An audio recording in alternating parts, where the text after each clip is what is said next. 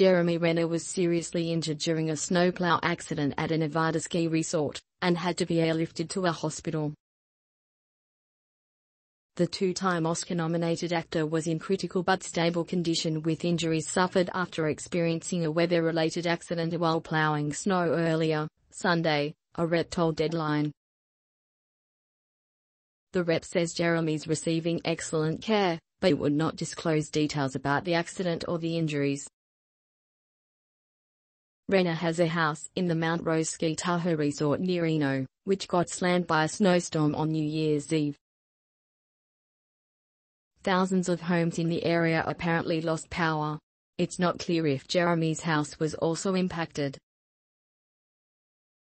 As you probably know, Renner was nominated for an Academy Award in 2010 for his performance in the film, The Hurt Locker. The following year, he got another Oscar nom for his role in The Town. He has also starred in countless other movies, including The Avengers and Captain America.